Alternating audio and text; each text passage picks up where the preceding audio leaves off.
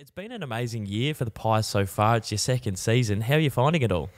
Yeah, no, we're going really well. Compared to last year, I'm really competitive, so I hate losing. So, this year's been really good, winning, and hopefully we can win on the weekend and just keep winning. And I'm really excited, hopefully, to play finals and go as deep as you can.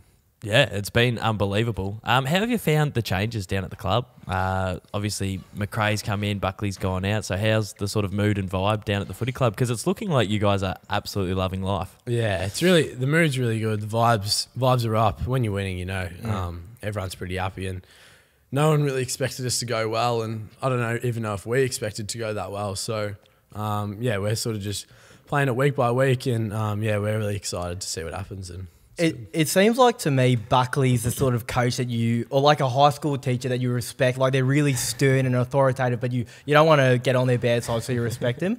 But then Craig McRae seems like the real fun type of PE teacher who you don't want to disappoint because he's just such a happy guy. Yeah. Is that a fair sort of judgment? Yeah, I'd say so. Me and Bucks haven't really had that much to do with each other, just because I wasn't ready to play AFL when he was there, and he didn't. He never coached me, so into a game, I guess. So, but Fly's a very interesting character. We love Fly. He's just he's always happy and bubbly, and that really makes the group shine, I think.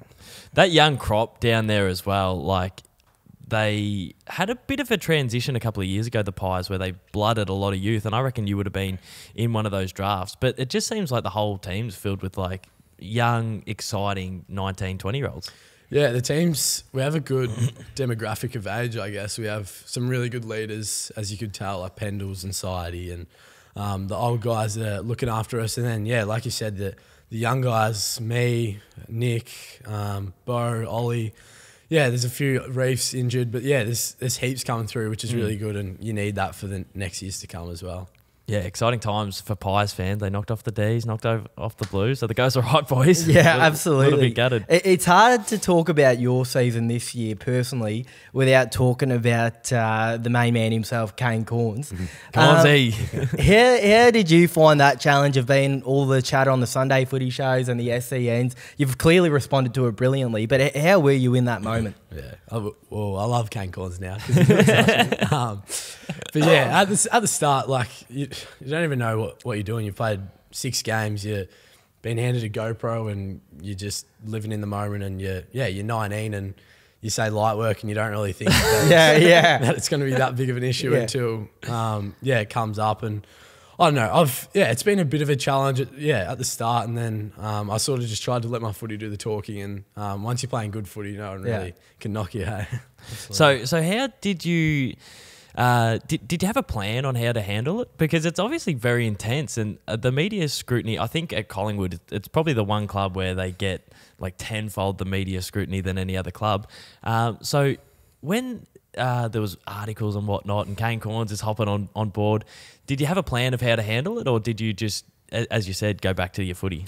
Yeah, I guess there was a little bit of a plan. I love, like, I'm a phone addict. Like, I go on my phone. I used to love going through and looking at articles of people who's playing well. I'm a massive footy nuff before I got drafted. Probably not anymore, but I had to probably get off my phone a little bit more than I would have liked. And my friends knowing that you can't, like at the start, it's cool, you're in the media. Like they send it, you're in the media. Yeah. But my friends learning that it's not as simple as you're getting attention and stuff. It actually has effects on your mental health when it's very serious. But it's sort of just like I said before. You sort of just have to get back to playing footy, and if you play well, it goes away, and we saw that. So well, you responded beautifully, and so did Kane Corns. He dyed his hair blonde. So when you saw that, how did you feel about that? That goes all right. That does go all right. But obviously you dyed the hair blonde, and I just don't know whether you're completely aware, whether we inspired you, but we actually blazed the trail for you to walk on. Both Caden and I, at different points of our adolescence and young adulthood, decided to venture in the blonde hair territory. If you could just give us a quick judgment on our efforts. Rate us out of 10 and we'll see whose is better. So this is me first up, looking a bit like Goku. Yeah, that's a bit yellow. That's a bit too yellow? A bit urine yellow. That's not bad though. I love it though.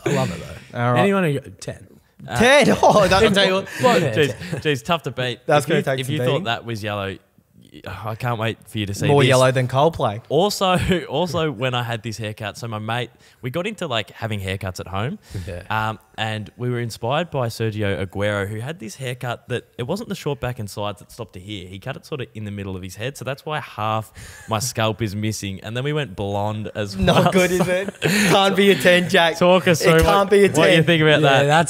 That's in some good. It just can't be a 10, surely. Oh, you look like you should be down by the train station like asking for darts of kids. That's in some good areas. Funnily enough, I'd never had much luck with the ladies before, and that was in like the Justin Bieber era when he'd just gone blonde and What Do You Mean and Sorry came out, and for some reason, sort of in the dark, deep depths of Lammy's, it sort of helped a little Yeah, bit. there you go. I noticed that you didn't give him a rating. Was that by design? That was a purposeful decision? Yeah, we'll just leave that. Yeah, we'll leave it out there. We absolutely love the way you go about your football, especially in the small forward, that pressure, that antagonistic type style.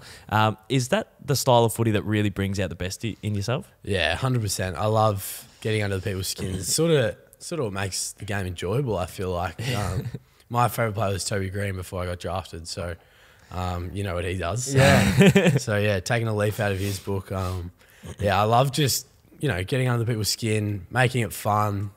If they bite back, getting a 50 minutes GWS. Yeah, that was great. I wish Johnny kicked the goal, but just stuff like that is it really lifts the team up, I feel like, as well. Do you premeditate any of the antics? Like you think, oh, if I kick a monster goal, I'm going to go the shush, or I'm going to hold the ball out when I'm running in? Or does that just happen live in the moment?